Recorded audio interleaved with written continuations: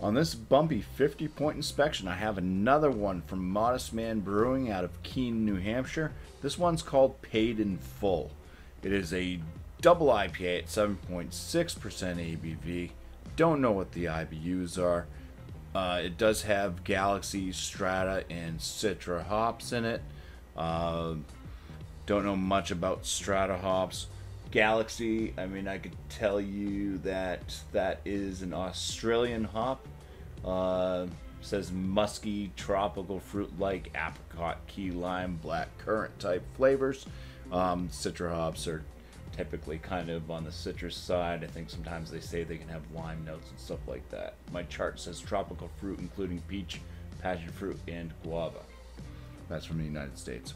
Strata, I don't really know much about it. Like I said, I don't have it on my hop chart. I didn't look it up. I was trying to find some information on this beer.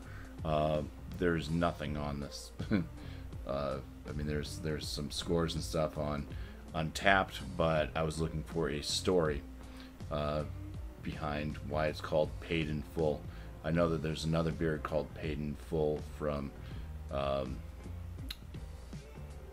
is it Withered Souls or something like that, down in Virginia. So I didn't know if it was this kind of collaborative thing that went towards any cause or anything like that. So I don't know. No information. Cool can art though on this one from Modestman. It's you got all the wolves howling at the Modestman moon.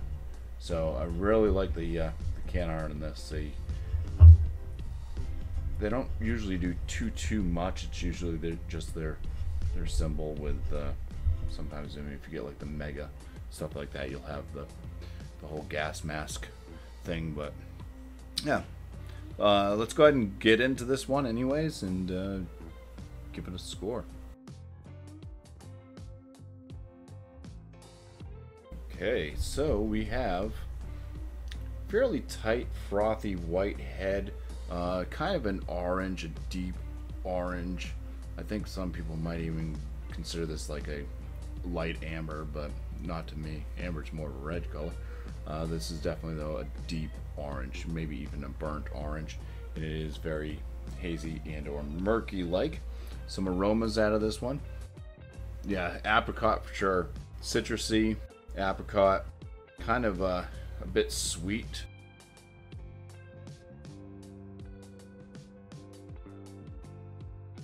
Say a little bit, it's coming off, it's like almost floral-esque, but it's more like I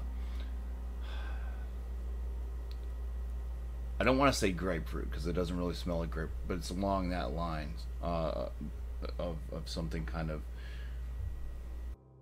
citrus and tropical, besides just orange.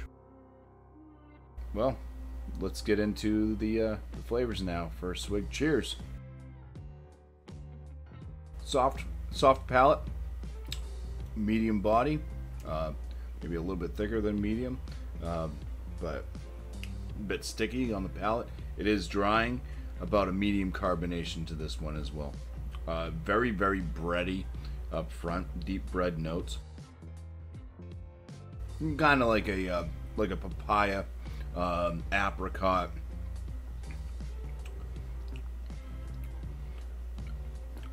Kind of up front with that, and then the mid-range and to the kind of mild to moderate bitterness to this one.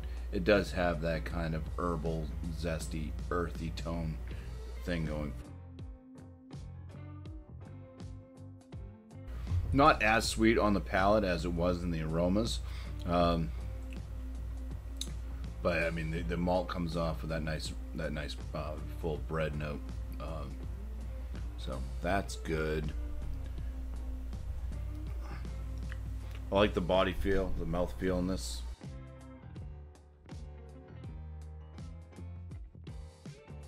I think I actually have to change that. I think it's more of a full body. It is kind of filling, and it does have that kind of sticky thing going on the lips. A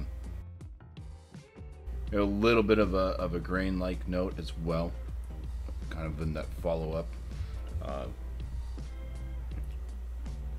with the bitterness and everything, the kind of deep bread notes. I kind of pick up a little bit of a grain type note on the finish there. Yeah, light, delicate citrus with that apricot, kind of papaya note. All right, well, let me go ahead and put down a score.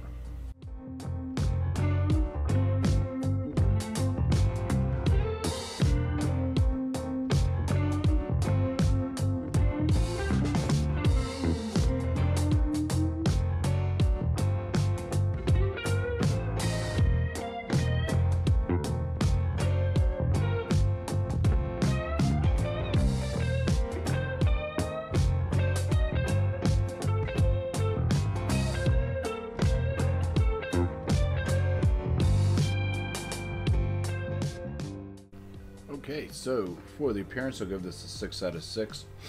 The aromas, I'm going to give it a 9 out of 10.